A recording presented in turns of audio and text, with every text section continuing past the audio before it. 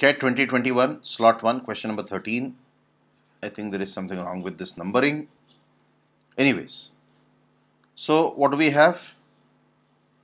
A circle of diameter 8 inches is inscribed in triangle ABC where angle ABC is 90 degree. So what we can do is we can pull out a circle from here. Let's do that. Okay, so as shown, we have a circle which is inscribed in triangle ABC.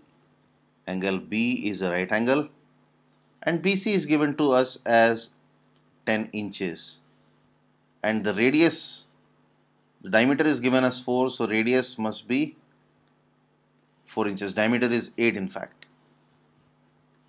So now if you look at this triangle carefully, you will find that B, D, E and F form a square.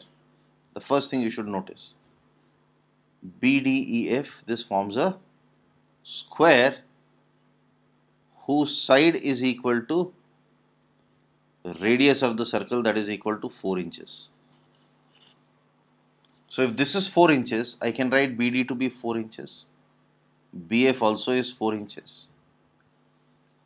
And therefore FC must be 6 inches. If FC is 6 inches, let's say this point is G, CG must also be 6 inches because tangent from an external point are equal.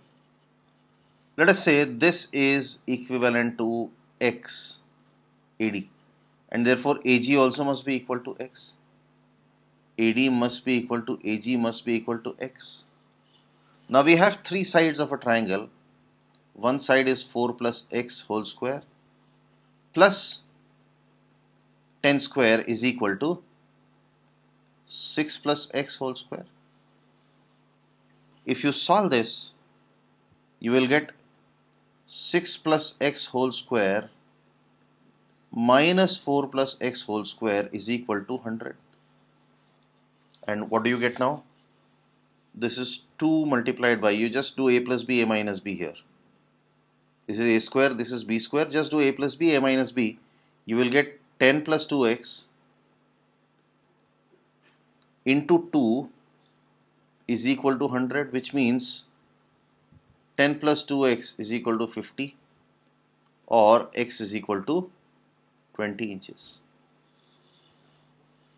So if x is 20 inches, side AB will be equal to 20 plus 4, that is 24 centimeter. And now we can have the area 1 by 2 into AB, that is 24, which is the perpendicular, into BC, which is 10.